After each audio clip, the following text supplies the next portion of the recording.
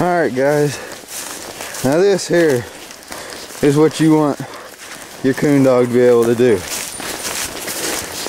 You can see we're headed back to the truck. I've got him to the lead, and this dog is taking the coon all the way back to the truck.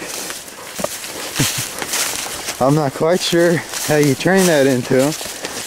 All I can say is it's damn sure nice, especially whenever you've done walked a good little piece to get that coon. So you can see he's happy. I'm happy because I'm not carrying a coon, and we'll be back to the truck here shortly. So anyway, anybody else out there, their coon dog does that, I'd like to see it. Because I've never seen another dog that'll take his prize back to the truck for you. Alright guys, figured you might like to see that. So anyway, we'll see y'all. Come on, Rebel Dog, let's go. There you go, good boy. Good boy. Alright guys, just so you don't think I was fooling with you, we're just here back to the truck.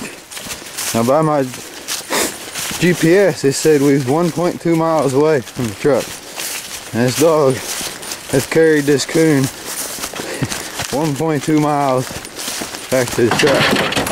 Here we are. He just jumped up, loaded the coon,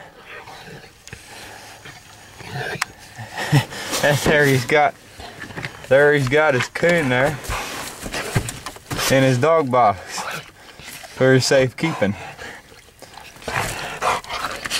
So I know it's not a very big coon, but there it is. He likes his coons. It's not a very big coon, but still, you know. Hell, how many dogs will tote your coons back to your truck for you? But anyway, even on the big ones though, he'll take them the majority of the way. So anyway, I thought that was kind of neat. Come on, Rebel Dog, load up. Come here, come here, come on, load up. Come on, get up here. Come on, load up. Hey, hey, come on, get up here. Come on, come on, get up here. Load up. Come on, come here. Hey, Rebel Dog. Come on, Rebel Dog. Rebel Dog, come on. Come on. Attaboy. Attaboy. Loaded up. Alright guys. Just thought that was kind of neat. Figured I'd share that with you. So, anyway. Leave me a comment or something. Tell me what you think about that. Alright, we'll see y'all.